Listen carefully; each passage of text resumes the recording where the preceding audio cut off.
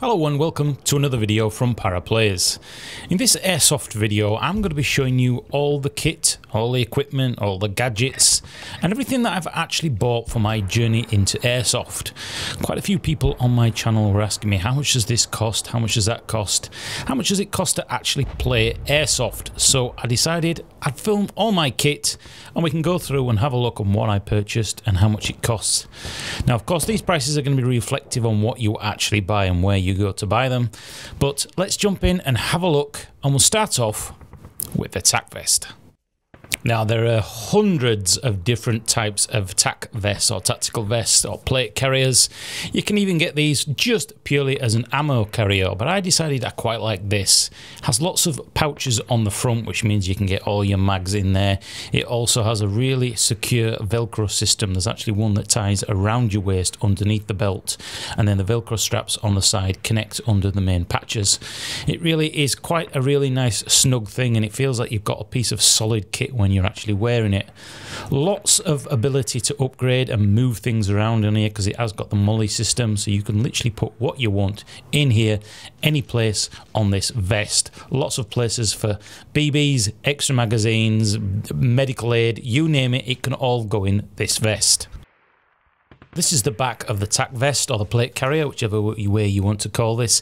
And as you can see, it's got the full molly system on there, so you can move all the things around on here wherever you want them.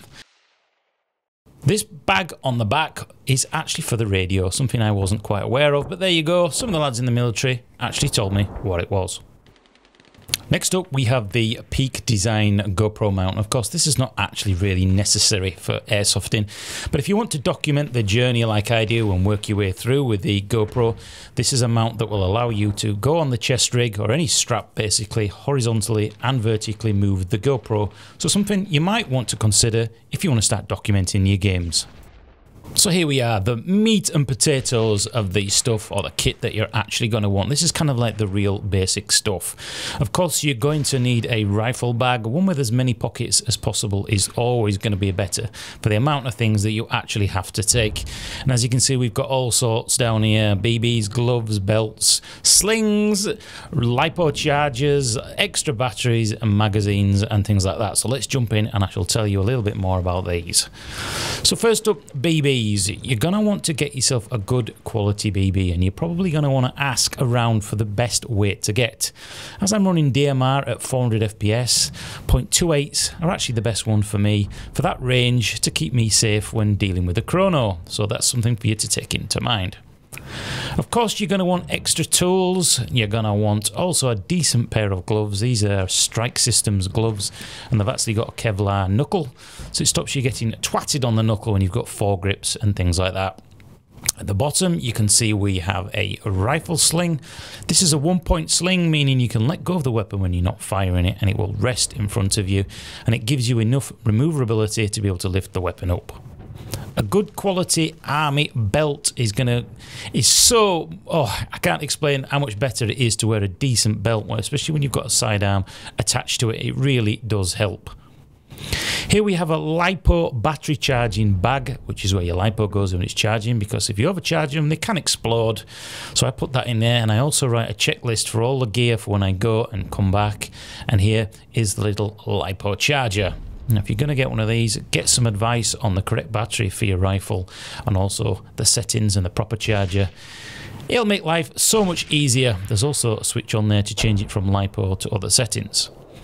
An extra LiPo battery is going to be essential. Last thing you want when you're out for a game for 7-8 hours is to run out of battery. That's your game over. So here we have my M4 Octoarms Amoeba Pro. This is the 15-inch barrel length one in a two-tone mix, which I thought was a little bit nicer than just going for the pure black stock. This attachment here is actually part of the one-amount sling system that you were looking at earlier, so you can literally just clip this in and then let go of the weapon. You can sling it over your shoulder, etc. Very, very handy. Up front here you can see I've actually added a race Picatinny rail onto the side of this key mod, because it comes with key mod on the side of this weapon, and I've attached a GoPro mount. Again, not essential, but that's up to you. As we come further down, we've actually got some of these rubber mounts that I've mounted on the side of the weapon just to give it a nice rubbery feel, and when you bang your weapon on things, it's not going to knacker it. I've also got an Oct Arms Tactical Key Mod FG007 foregrip. Up top, I have a Vism sight. Now this has a 4x red dot on it. It has a close quarters red dot on the other side, and I also have a little cheap lens protector on there. And that's it. Apart from uprating the spring, there's nothing else been modified. Next up, we have some of the protective gear and one extra little Gucci part that I'm about to put on the M4 after I've done a little bit of adjusting. So let's jump in and have a look at what all this kit is, and again, how much all this stuff is going to cost, and whether you actually need some of this stuff is entirely debatable. You can get bit by bit the more you play, and it also depends on whether you're playing indoors, close quarters, or whether you're outdoors doing milsim and skirmishing. Now, if you've been watching my other video, you'll notice that I actually wore this. It's like a ninja balaclava with a predetermined sort of face pattern. I wear this just to stop my ears getting battered and the back of your head, and it does give you a little bit of protection, although you can get a little bit hot depending on how much stuff you're actually putting on your head. Now again, I was talking about BBs. These are BBs, and as you can see, I've got my name on here because everybody puts their own stuff onto one table. Why not keep it simple? Now you want a good quality BB, and you're probably going to want to ask a few airsofters rather than people in shops a bit of advice, because they're going to tell you something different. Again, depending on how many you bring, just make sure you bring enough for the day. Now this is an elbow protector. This may be a little bit OTT depending on what you're doing. And again, I've got my name on here because everybody tends to wear a lot of the same kit. If it gets dropped, they can always bring it back to the marshals and say, I found this, it's got Lun's name on it.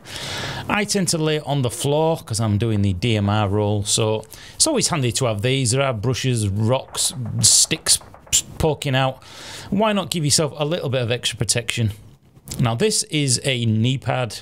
A little bit scuffed up, the other one, this is the new one, and I just wear this on one knee, on the right hand knee, so depending on whether you're left or right handed, you can put your knee down and rest it. This is one of the first face protection masks that I bought that I'm actually not using anymore. Even though you can bend and mould these to your face and get yourself comfortable, I do find that if I put this on, I can't see down the sight properly, and this is something for you to consider. It really is going to be a personal choice when it comes to your face protection. Depending on how big the actual site is that you're playing on, for example, the one up at Patrol Base is quite small, you can walk back in 5 minutes. You're going to want to drink. Running around like a madman for 20 minutes, having a break, running around, you'd be surprised how quickly you get hot, sweaty monster. You're going to want hydration. Now I've got this, but again, this all adds up to the weight of you running around.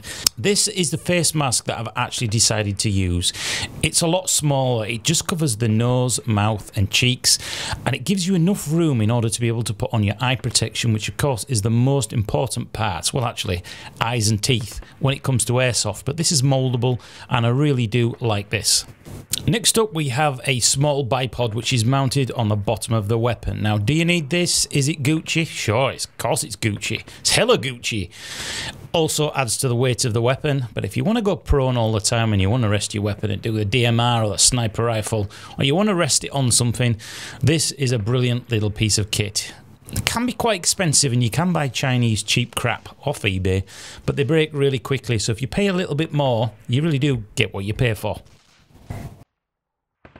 Next up, we have the Payday mask, or it always reminds me of Payday, or one of those games, War of Two, whatever it was. And this is really just for skirmishing. I wouldn't wear this to go out and play in the woods or anything like that. So if it's up close and personal, you can wear these sort of fun things, but you must wear clear glasses underneath because the BBs shatter and you get dust and crap in your eyes. Next up, we have a shamag, which I just wrap around my neck just to stop you getting twatted, and it looks like you've got love bites all over your neck.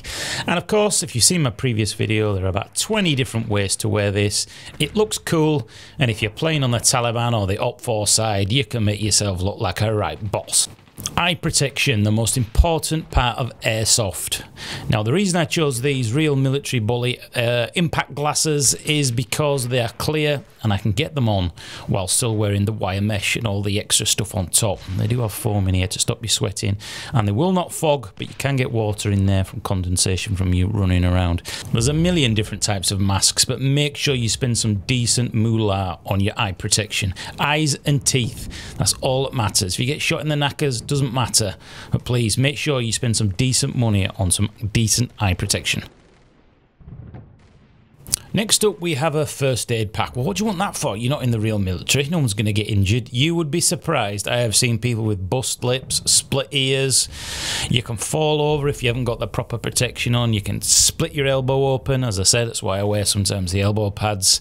I've seen people with grazes and cuts because there's branches around and things like that. So I've got scissors and bandages and plasters in there. That's literally all in there. Now, your magazines, get yourself some decent mags. This is a mid-cap, which means it holds around 150 BBs, and it also looks cool with the rounds through the glass. Now, the benefit to these is that you don't need to wind the spring on the bottom, and as you can see, that means it's empty with the last one in there. Last thing you want is to be running out of rounds when you're firing, pop, pop, pop, and having to do the spring at the bottom. It's so frustrating. I also carry in my vest a speed loader, and again, my name's on all these things, and I'm going to be adding tape to the mags as well. Put your BBs in there, then you flick it shut, and you press the little button like a syringe. Pop, pop, pop. So much easier to get your BBs wherever you want to put them. And in order with this mag, we put it in the end, we click the clicker, and there, lo and behold, we've got it full. So I've got at least 4 or 5 mags as well. Clothing, again, this is where the fun part of airsoft comes in. If you want to be SAS, if you want to be Spetsnaz, if you just want to be a Russian infantry, German infantry, if you want to be special forces, if you want to be, yeah, you can be anything you want in airsoft. Live out all your milsim fantasies. So for me, I'm going to go for a bit of the PMC, private military contractor. So I'm not tied into a specific kit. I've actually got my main jacket and trousers coming in a week or two, which I've just ordered. But get yourself a decent baseball cap, protects your forehead, keeps the sun out of your eyes, and it really is invaluable when you're running around in the woods and the sun's blinding you. Now, these are my Solomon GTX 4Ds. I actually got these for my other YouTube channel where I have a hiking channel. Love hiking up in the Dales and single tracking, and these boots are absolutely fantastic. The military actually use Solomon boots in America. They are slightly different coloured. They are the sandy coloured, but they're exactly the same boot. You're going to want ankle protection when you're running around in the woods. It's all elevated up and down, and it's uneven and rocky, so going over on your ankle is going to be the worst thing. Pay £25 to play, go over on your ankle, that is your day over. Now, this jacket, believe it or not, I bought this jacket about 10 years ago off the high street, and it's actually a trendy jacket. Yes, I loved all this sort of camo stuff before all the wankers, shall we say, the trendies started wearing combat trousers and everything else, because I was into deathcore and metal. I've had all this sort of clothes for years, but this was a trendy jacket that I quite liked, and it was smart back then. So you don't actually have to spend a lot of money on all the official gear. And I know a couple of friends who've spent 15 grand. Yeah, you heard me. 15 grand because they bought all the proper military gear. You don't need to spend that. Just wear what you think feels comfortable. The good thing about the airsoft community is nobody judges anybody. You can turn up in shorts and a t-shirt if you wanted. You could come on the field with a codpiece. You can wear whatever you want to wear.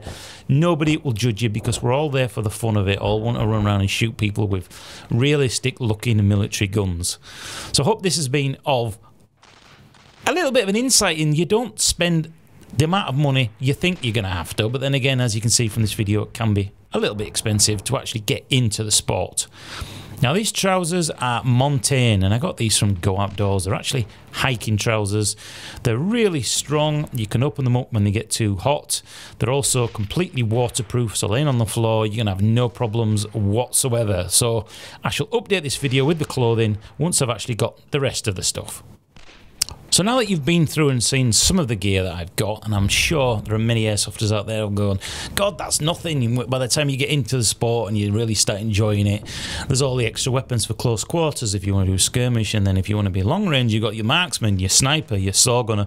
But this is just the basic kit that I've got to actually start getting into this. And I have played a few times on skirmishing, and I have done some stuff up at Yorkshire Paintball with Patrol Base, and I've got some more matches already organised for a little bit more on the milsim side, but I'm getting there very slowly. I don't want to jump too quickly into that aspect of it. I need to get to learn the sport a little bit more And personally for me, get used to the range on these, you know, from firing real rifles, and I was in a 2-2 rounds club, and then I did competition shooting, and I did biathlons, triathlons, all this sort of stuff. So the range on it, you're going to have to get used to. There are occasions when you can stand there looking at somebody 50 metres away and think, well, they can't hit me without arcing it up in the air, and you just see the BBs coming in and move. So I really wish we could fire further, but that's the sport, and we're just going to have to get used to it.